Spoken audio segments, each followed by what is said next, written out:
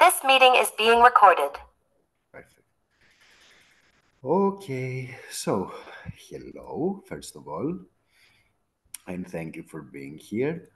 I am going to talk in this presentation about Wikibase for GLAM organizations. Wikibase and how it's being used by GLAM organizations, or what it could offer for GLAM organizations to, what kind of, what it could offer to GLAM organizations. Okay, so I'm gonna be focusing a lot on collections in the linked open data web, but the first thing I'm gonna do is say who I am. I'm Christos Varvantakis. I am a partnerships manager at Wikimedia Deutschland. I am responsible for connecting with global institutions and help them onboard into the linked open data web. And I also act as a point of contact and information exchange for partners, for Wikimedia Germany software department and the wiki communities. Another thing I should address before getting into the conversation and into the presentation is where I'm coming from. I mentioned that I work for Wikimedia Deutschland. Wikimedia Deutschland, then, is we are a non-profit organization based in Berlin. We are the German chapter of the global Wikimedia movement. What is perhaps a bit peculiar in our case is that we have a dedicated software development department, and therein mainly we develop and we maintain Wikibase and Wikidata. These two are also in the heart of our linked open data vision. But as I promised, I'm going to be talking about Wikibase for GLAM organizations. But first of all, the question would be then, what is Wikibase? Wikibase is free software that stores and organizes information that can be collaboratively edited and read by humans and by computers, can be translated into multiple languages, and shared with the rest of the world as part of the linked open data web. It was launched in 2012 by Wikimedia Deutschland, and we continue to maintain it today. Also, Wikibase powers Wikidata and another very wide range of other linked open data projects. I mentioned quite a few times the term linked open data until now, and I think this is a very good starting point from which to enter onto the Wikibase world. Linked open data then essentially talk about open data that are also linked. Open data are data that are openly accessible, exploitable, editable, and shared by anyone for any purpose. And linked data are structured data which are interlinked with other data so that they become more useful through semantic queries. If we take a look at this diagram, at this graphic representation of what Tim Berners-Lee calls the five-star open data model, we would see that, for example, the one-star open data would refer to something that is made available on the web. For example, a paper or some research data shared as a PDF. Whereas, for example, a two-star a two-star open data example would be the same sort of data, but open and shared in a structure as structured data. So not a scan of a table, not a PDF of a table, but an Excel, for example. the the top of the the top of the scale here, the top of the list, is the five-star open data, which would essentially mean that you link your data to other data in order to provide context. Next, then, is how does this work? How linked open data work? And the best example to get an understanding of linked open data is, as a matter of fact, Wikidata that we have here. So let's take a look at Wikidata then. Wikidata is a Wikimedia project, again, starting in 2012. It's free and open, it's a free and open knowledge base the biggest, the largest one of its kind right now in the world. It contains structured data. It can be linked, and it is linked to other databases. All data there are available under a CC0 license, and it's based on statements and references. It's made for humans and machines, it's collaborative, and it is multilingual. If we return now to our definition of Wikibase, we will notice that I said that Wikibase stores and organizes information. And one might wonder, okay, but how does it do that? And again, to get an understanding of how this happens, we will get to the example of the Wikidata, which, as a matter of fact, is the biggest Wikibase instance. So, data are modeled with, in terms of what we call triples. The triple structure refers to items, to properties, and to values. So we have items, unique items, each of which has a unique item identifier, the Q identifier as we call it. And then we have statements that basically comprise of properties and values that correspond to these properties. But the question then is, not what is very peculiar and what is very important in this way of organizing data is the fact that a property or a value for a property can be an item in itself. So, for example, for Maya Angelou, which was the example we looked at before, the fact that she was born in St. Louis, so we have a property place of birth, and then as a value we have St. Louis. But St. Louis is also an item in itself. It's not just the value for where Maya Angelou was born. It's an item in itself with its own set of statements comprising again of properties and values. In this way of organizing a database, we can essentially make what we call a knowledge base, and we can create a much more complicated and a much more rhizomatic, if you like, way of organizing data. In addition, Wikidata and Wikibase allows for querying their data, querying the data that are within a database, either the Wikidata or any Wikibase instance, through the powerful query language, the Sparkle, which can give us, as for example here, this Wikidata query, the number of musicians in Wikidata by country. However, if one looks closely, at this graph that we're seeing right here, you will also notice a part of the problem of how knowledge is being represented through this database, through Wikidata. There is an unequal distribution, which becomes apparent when you look at how many musicians are coming from the United States of America. It seems to be disproportionately large, so to say.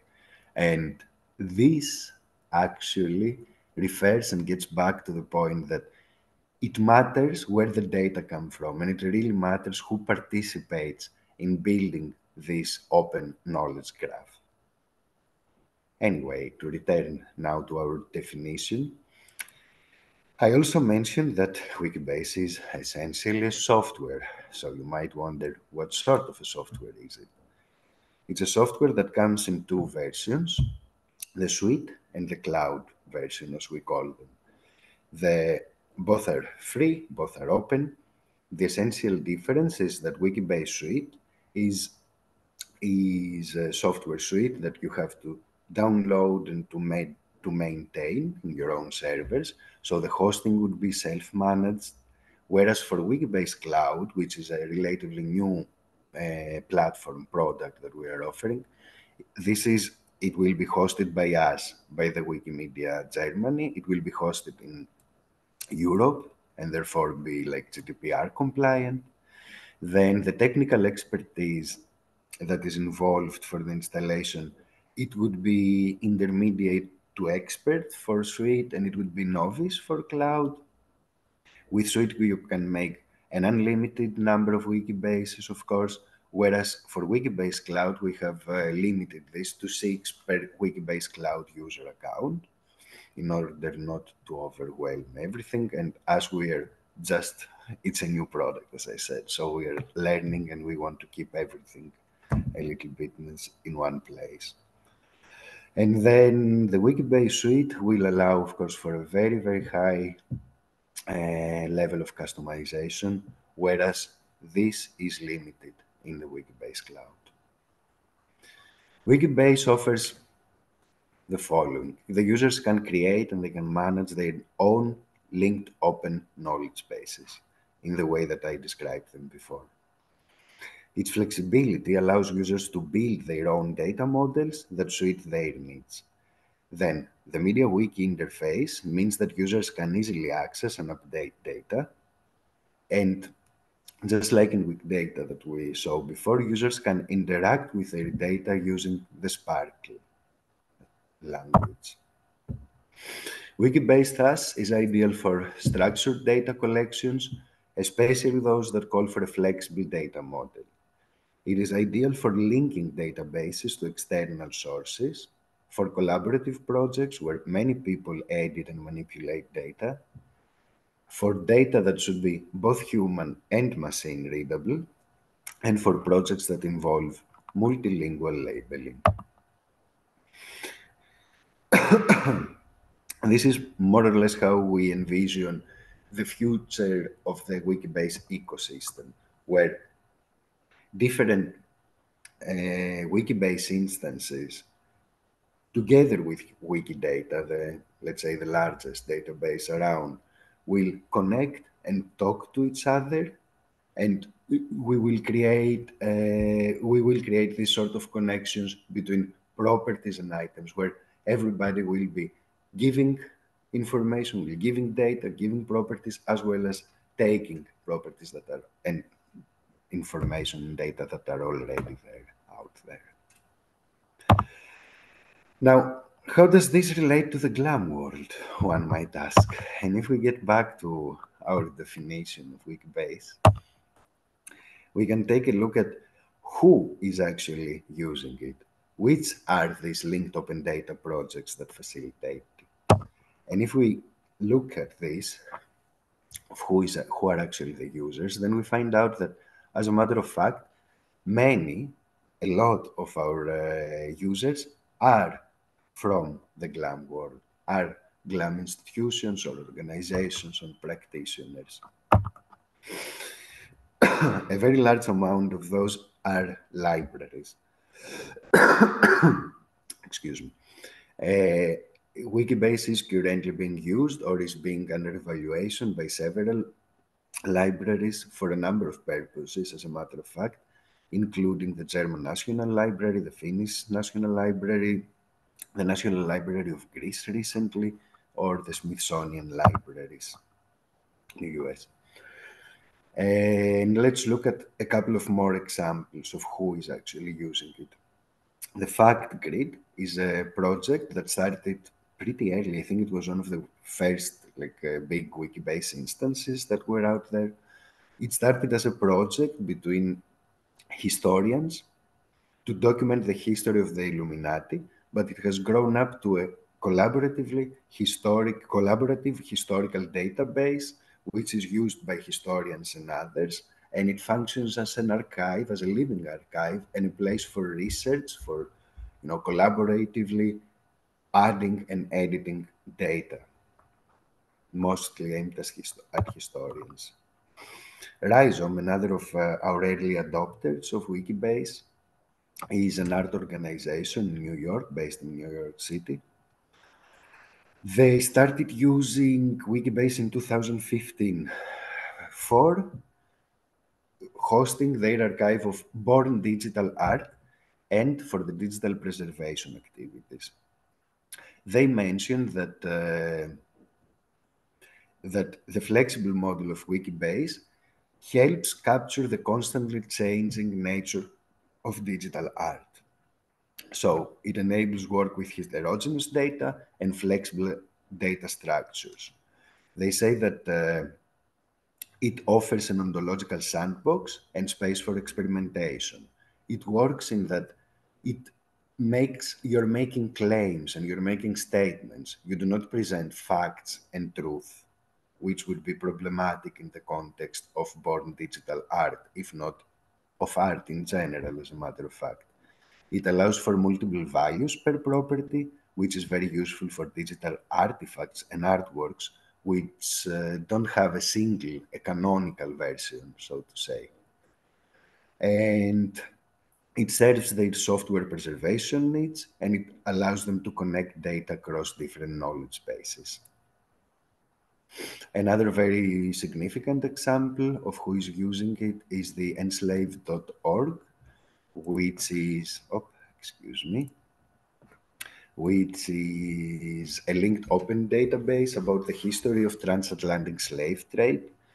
It has been using Wikibase as a linking hub and reconciliation hub.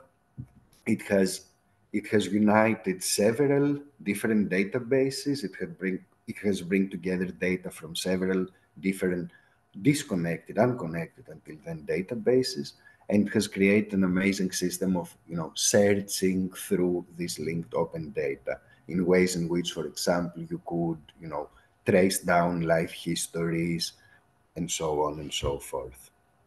I consider this to be an excellent example and wonderful work. Another example, pretty recent too, and this is one that is built on a Wikibase cloud, The previous ones were all Wikibase suite. Is the Evans Tibbs archive from the National Gallery of Art in the US, where while they have been promoting greater diversity in its collections and exhibitions, and as part of their efforts, they have launched a Wikibase project in order to increase visibility, connectivity, and accessibility of African American artists. As they say in their, let's say, evaluation and their lessons learned by this experience, they say that Wikibase Cloud is effective for data storage, curation, and retrieval of internal data in the linked data environment. It allows for easy creation of linked data without maintaining an IT server or infrastructure. It allows for full control of data ownership and data management. It has an effective user management and no approval process and easy creation of properties. That's pretty much it, but I'd like to close with this other small example of a GLAM organization that, again, is very close to our hearts. It's the Rewatch Museum in Arunachal Pradesh in India, which is currently building its collection, its ethnographic collection, into a Wikibase cloud instance in order, again, to increase visibility and connectivity of such data. So that's pretty much it about Wikibase, but I'd like to close with the fact that as many wiki products, wiki platforms, it has a dedicated community around it that is there to support, is there to discuss, to offer example, inspiration, and so on and so forth. So by getting into this, into Wikibase Cloud, you also have the possibility to be part of this wonderful and lively community. And there is a growing amount and growing documentation, technical documentation about Wikibase. We are working on it, users and the community is working on it, but we do work on it as best as we can to create comprehensive guides and documentation for Wikibase, which you can find here. And that's pretty much it.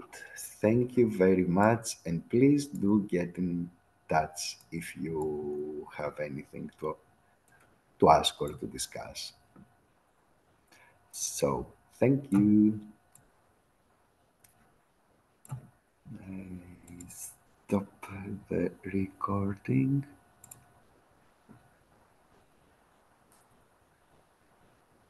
Mhm.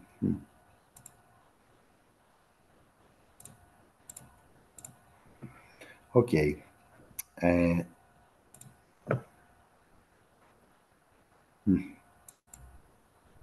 I tried to stop the recording, but I'm not sure even. Yeah, right here. Stop.